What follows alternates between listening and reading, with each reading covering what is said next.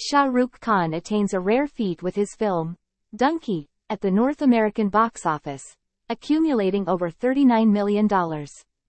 This remarkable achievement solidifies his dominance in the $3 million grossers list, with Dunki marking his 13th entry into this elite club. Notably, SRK outshines others in this league, with Ranveer Singh securing the second spot with 7 films in North America's $3 million club. In this competitive realm, Prabhas follows closely at third place with 5 films, while Aamir Khan, Salman Khan, and Ranbir Kapoor share the same position, each boasting 5 films in the $3 million club.